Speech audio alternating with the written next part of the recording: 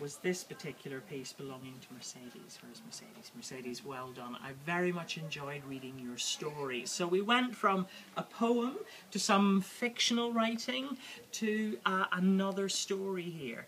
And a story that sort of went where you weren't quite expecting it to.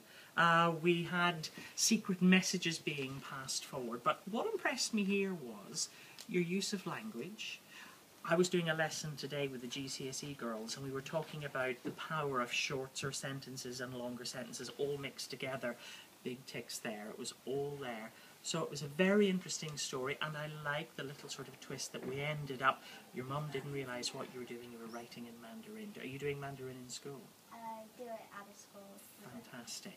So the story had a twist. I didn't expect it to go there, but a great story. Really well done.